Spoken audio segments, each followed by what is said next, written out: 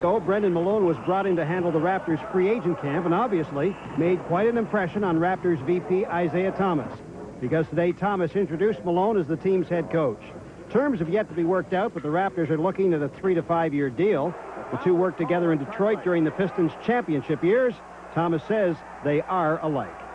His work ethic was very similar to mine as a basketball player. I wanted to get better. I wanted to improve.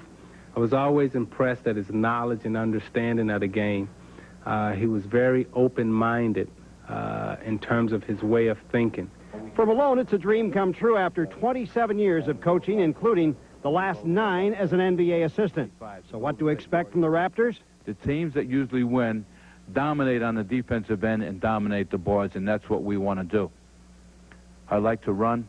I like to push the ball up the court.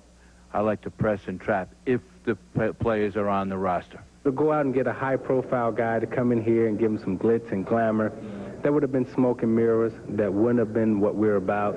Wouldn't have been what the people would have accepted and appreciated.